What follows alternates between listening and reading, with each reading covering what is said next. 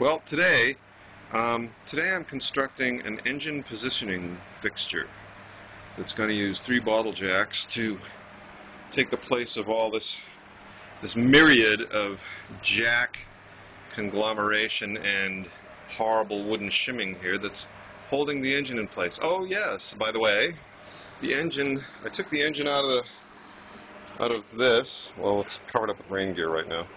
The 850 is denuded of its engine and many other parts, which are being assimilated into the 3-wheeler. The most important piece of which, of course, is the engine, as you see here. Yeah. So I got to be judicious with my shield gas because I'm almost out.